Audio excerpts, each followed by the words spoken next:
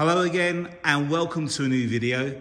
Today we're looking at this September 2021 on a 71 plate Toyota Hilux 2.8 double cab Invincible X auto gearbox. Now this car's finished in, I think it's called Nebula Blue, if I can get that out, which is a metallic colour. And the vehicle's covered, I think it's just gone over 20,000 now. We've done a few miles since we picked it up. The whole car has been machine polished. We've added some really nice accessories as we do on a lot of these vehicles now. And we're going to take you around the vehicle, show you the condition, point out anything on the car, point out what we've done to the car. We've also put a brand new set of Bridgestone Jeweler tyres on the car as well. So let's start off at the front. Now you'll notice we've got the bonnet guard on the top there, and we've also fitted the Predator black spoiler bar, which contours the shape of the bumper. I say that because I have seen these fitted upside down. It just looks daft. So this is fitted correctly. And the bonnet guard, we like these chunkier ones that allow the top of the grille to show still, because some of them cover that top section of the grille. Now, if we come down, there are some very insignificant, tiny little chips just below that fog light there, which we've touched in. We haven't polished over that, so a lot of that will just come off anyway. It's just a, you have to fill them up, let them dry, and then polish them afterwards. So while we're down here, we can see all down the side of the vehicle, see how good the panels are, etc. All the trims around the wheel arch. As I say, we've got that sports bar, spoiler bar at the bottom, all the grills, the centre here. The badge doubles as the radar for the adaptive cruise control that's on the Invincible X. We come up onto the bonnet. Just going to scan. Tell you what, we'll do two crosses of the bonnet. We'll come across like so. I'm just looking off camera to see if I can see any chips, but I can't. And there's nothing back there. I think there might be a little tiny little wincy chip that Dan's touched in on the other side. You can see that lovely shine on the bonnet. I think it was just around here. There's a couple, there we go. Nothing to speak of. Tiny, been touched in, and then they'll get polished when it's hardened up a little bit. The windscreen is worth pointing out. There's no nasty marks on the windscreen. And if we look down, let's take a look at the front here. I think again, some very minute, see those little tiny chips just there that have been touched in. They just need to be polished once they harden up. But that's being overcritical, to be honest with you. It's in lovely condition. You see that shine. All of the side steps are in lovely condition.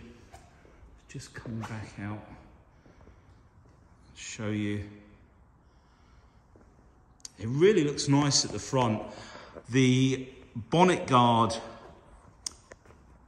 and the spoiler bar together balance the front. If you haven't got the spoiler bar at the bottom, it looks a bit too chunky at the top, but the two together works really well. Let's just come back out. There we go. Just going to come round to show you the side profile. Now this has got the original Toyota hardtop with the, what I call the GULLWING openers on the sides, which we'll come to in a minute. On these vehicles you get keyless entry as well. I've got a little button on the handle to enter, unlock the doors. Just going to show you the wheels, that front panel look. Brand new tyres all round, as I say. And the last service was done at 19,900 and something miles. Show you all of the panels.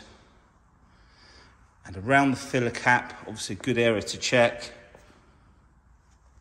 And see these wheel arches, there's no scratches on them. We've got the wind deflectors as well. And just come down and show you the rest of this panel. So you can see there's no damage. And then again, brand new tyres on the back. So moving round to the back, rear light, no damage there, all been machine polished. Tailgate. And on the back here. And then there were some very insignificant, tiny little chips that we touched in there. And quite often you'll see, this one was, these are made of like an aluminium and they bubble up under the paint. So we got the paint shop to paint it for us. We've done them ourselves before, but they've done a much better job, admittedly. So that we've rectified as well. We've got, I think it's 13 pin. Let me just check. Yep, 13 pin ball. We've got a cap to go on there as well that we've ordered. Rear parking sensors.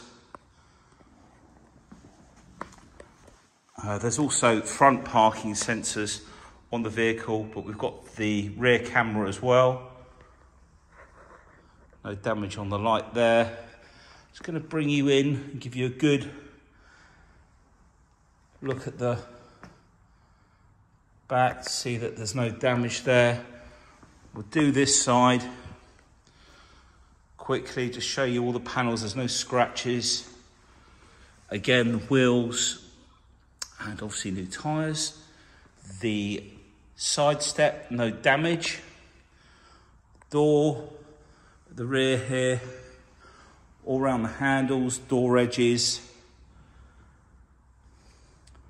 Nothing around the door handle.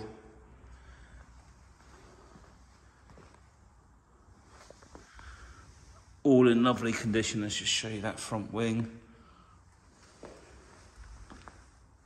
And I'll just come back out if I can without falling over the plant behind me.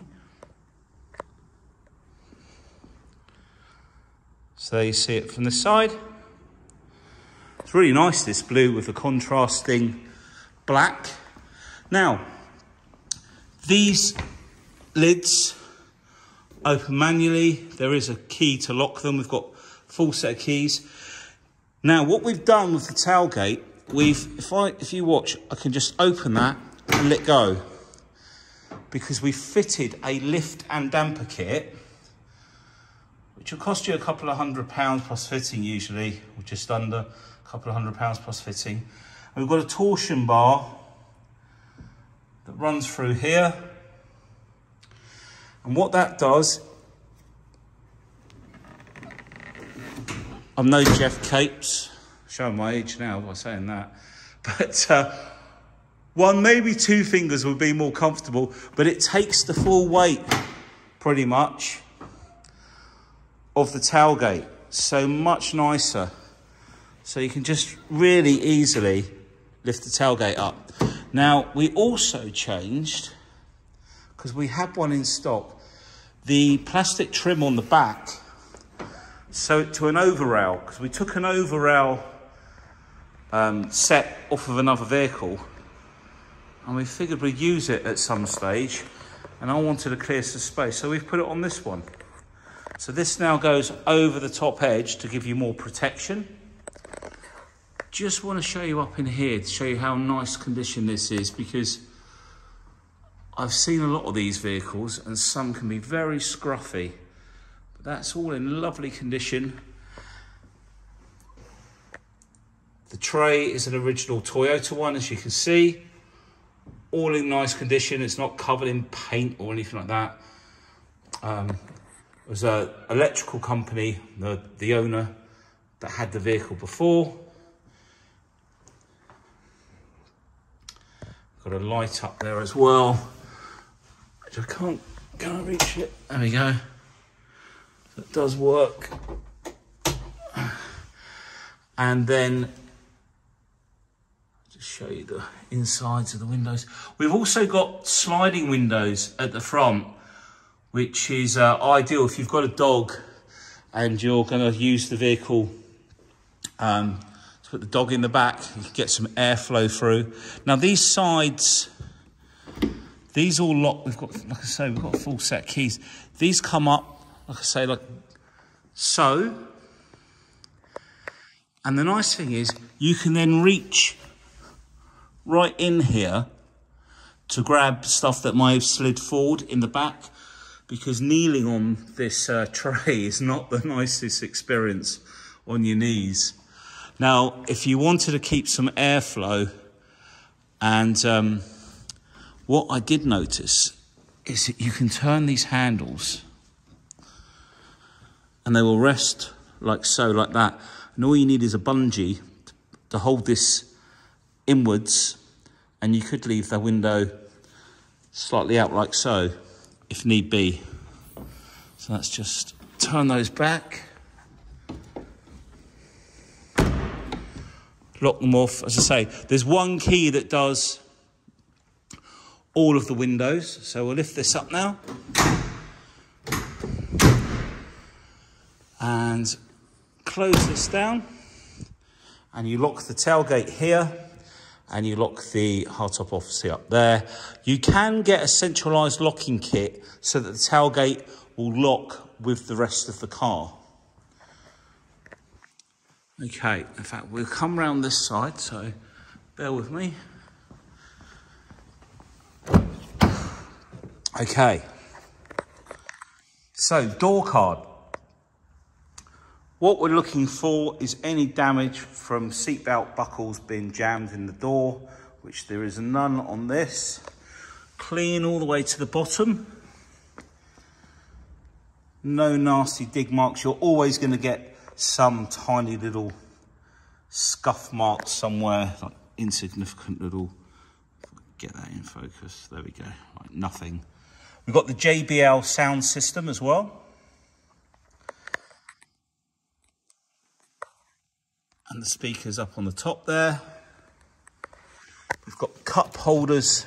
I was just wondering if Dan has remembered to clean them, if in case they needed cleaning. We've got a set of carpet mats in the vehicle. You have a manual seat on the passenger side, an electric seat on the driver's side, perforated leather seats, black headlining, of course. You wouldn't want it in cream, would you? That's for sure. Now, the top glove box here has got a vent on the side just here, so you can run the air conditioning in there to keep it cool. It's like a chiller box. And then we've got the locking wheel nut box in there, an adapter for the electrics on the back, and the book pack all in there. And then we've got the media, air conditioning. I'll show you more of that when we come around. All of the gear stick area around here, we gently machine polish this. We've got a very small mopping head which we use, because these always pick up little scratches, but we've brought it up like new again, as you can see, so it's not covered in scratches or anything like that. That's the one thing with black gloss, it does scratch very easily. So just show you these leather seats one more time, so you can see there's no damage. No damage on the centre armrest or the driver's seat. Okay, let's come round to the rear. So, rear door card, again, really nice condition. Nothing really to mention there. Hilux plates on there. These have always got little scratch marks on. It doesn't take long for those to get marked, to be honest with you. And the back of the front seats, you'll notice, really nice and clean. We've got a little hook there for your shopping. Get that in the light. And then these seats, these lift up. Now this strap will popper around the headrest post, and that can stay up like so. You've got a little cubby hole. We've got the electric, twin electric adapter thing in there as well. So we can put both sides up. There's a 60-40 split, or we can just put that down like so. Isofix in the back. No marks on the seats. That's just where I've been leaning on it. We've got centre armrest, I think. Yeah. With cup holders. Headrest. We've got some little hooks up here to hang your coat up there as well. Somewhere to put your hat. Okay, let's come round to the driver rear. Okay, so the door card, again, really nice condition. No damage. And it's probably worth mentioning, just in case you didn't hear the good news, there was a court case with Coca-Cola had taken the government to court over vans with seats in, paying different tax, etc. Anyway, I won't bore you with the details.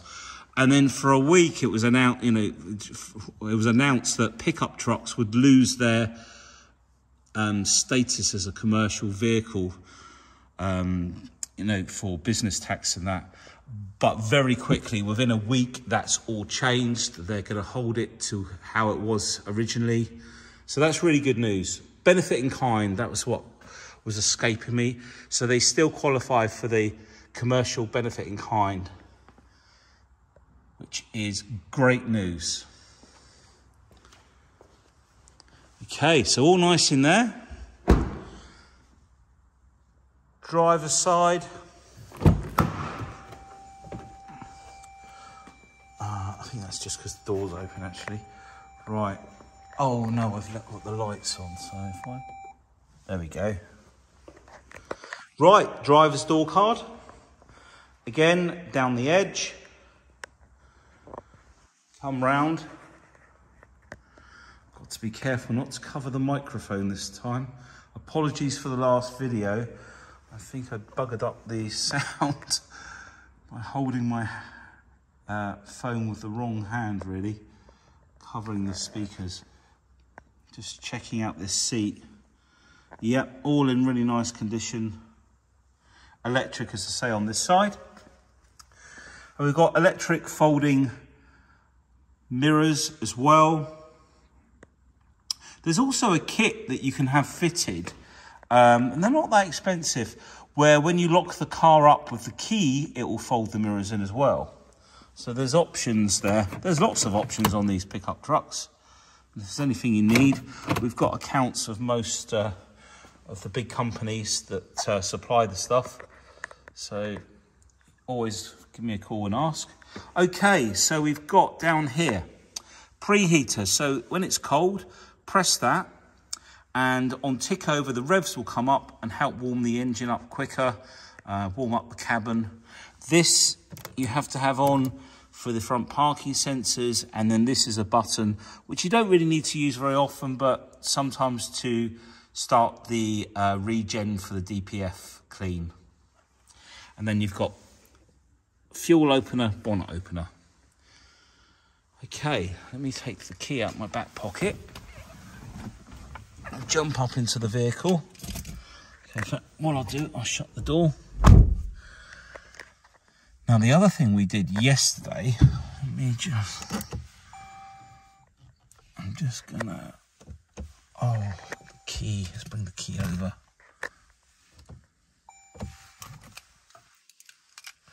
Did I bring the wrong key into the car?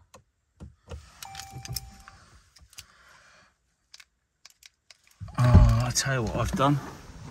This key, I think, the key fob needs a battery. So bear with me, I'll bring you back. So battery's now changed, same key fob. And there we go. We're up and running. Okay, so we'll just wait for that to clear. So what I was going to mention, we've machine polished the screen in here as well. Not that it was bad or anything like that, but they just get like some little hairline scratches where people wipe them with a cloth and stuff, and you'll see that it's just like a mirror finish now. So it's come up really nice. Okay, let's come down through here. The car's had fuel put in it, but it hasn't re-registered on the range yet, because you can see the fuel gauge. We've got 1/4 of a tank. It's just, it needs to be driven down the road. So with the steering wheel buttons on the right, and also down here we've got our cruise control, so we can turn it on the outside. Radar ready. Pull down to set. Now by pressing this button here on the far right, that's where we can adjust how far behind we want to follow the car in front for the adaptive cruise control. And the button just inside that is for the lane keeping assist or lane departure. Let's flip that on. There you go. Now it says your assist active. Now I'm going to take that off because a lot of people don't like it turned on. Now if we move the buttons over to the right, you'll see we've got different screens. Let me just try and keep this still for a second. Bluetooth, radar ready, no messages in there. Settings. Now we've pressed the center button on the steering wheel for enter.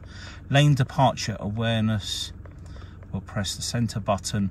Right, your assist on. If I press it, it'll turn it off. So your assist, if you do not indicate when changing lanes, the steering wheel will just pull you like this back into the lane. So that's why I've turned it off, because by default I'd turn them off for customers. They can turn it on if they wish. Now if we come out of there and go back down, this is basically your collision warning and braking. Now we can set below how far we want that radar to pick the car up in front. We come out of there. This is road speed awareness, which we've got turned on.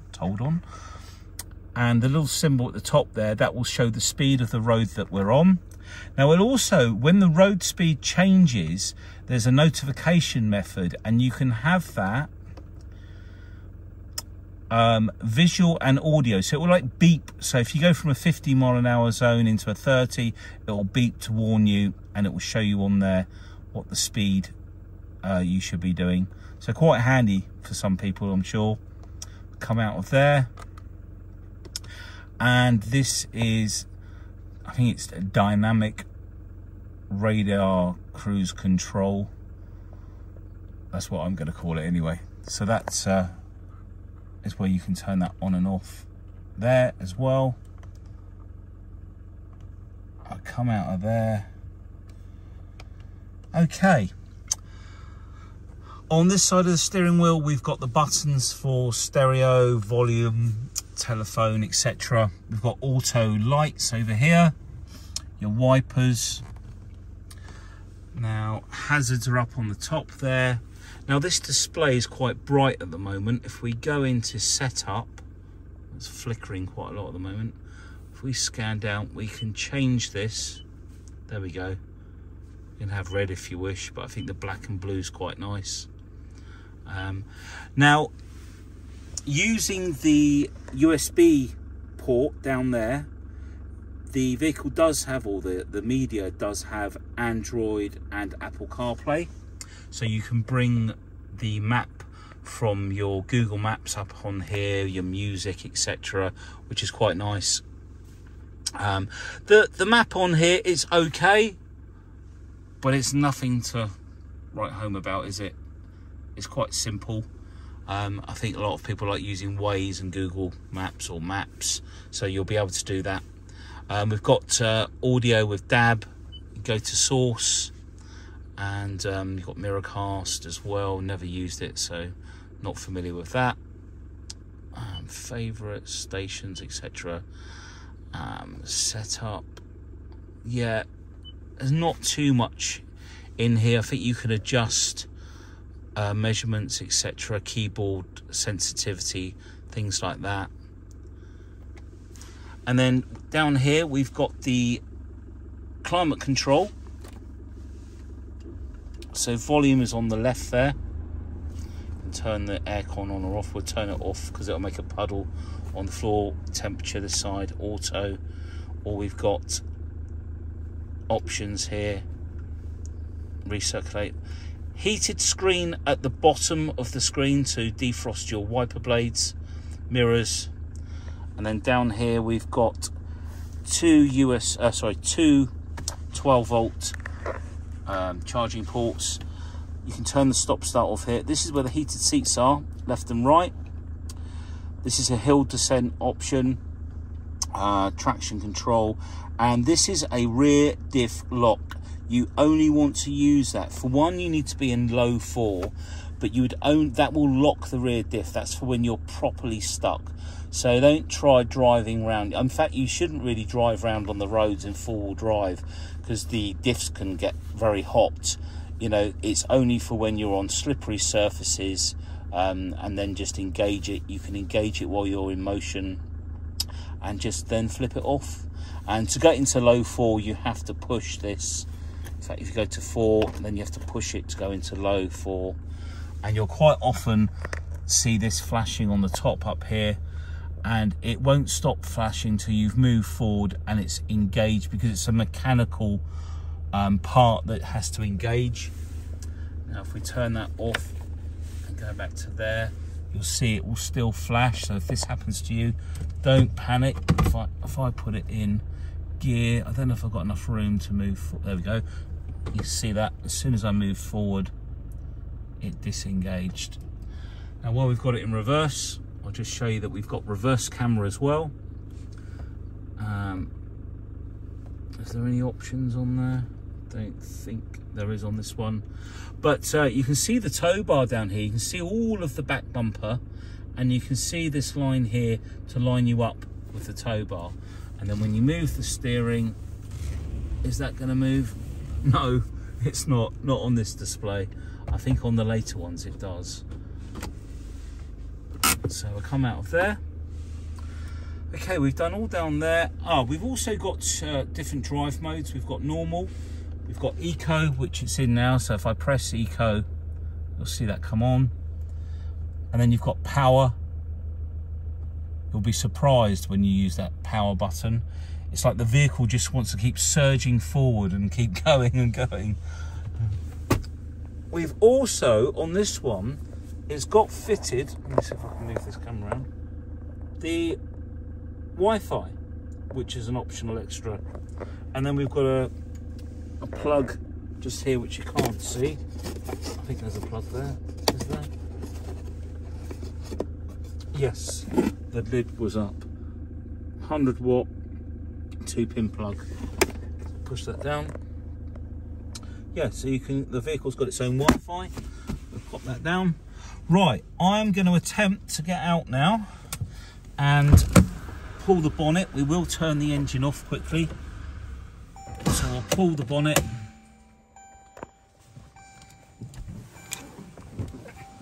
Go and check out the engine bay. See if I can do this with one hand. I can't remember where the bonnet. Oh, there we go.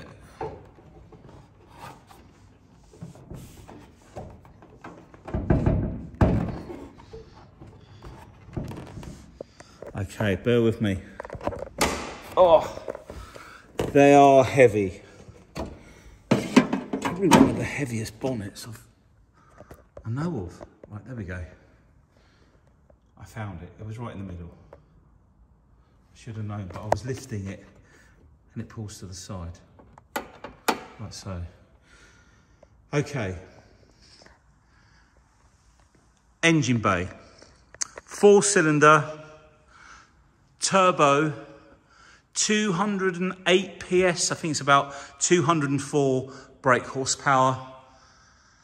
Toyota reliability is second to none. These vehicles have a 10-year warranty, 100,000 miles. So whichever comes first, the 100,000 miles or the 10 years. Now, I can't remember if this one is on a 3-year warranty or a 5-year, and then they were extendable. So each time, after that period, each time you went into Toyota and had a Toyota service, they would extend the warranty by another year after year, up to 10,000 miles or 100,000, 10 years or 100,000 miles. I would recommend taking the car into Toyota for its services. They're every 10,000 miles, 12 months. They're not expensive, Toyota. They're very fair of their prices. And, you know, it's being looked after properly. The guys there, they know exactly what they're doing, what to look for.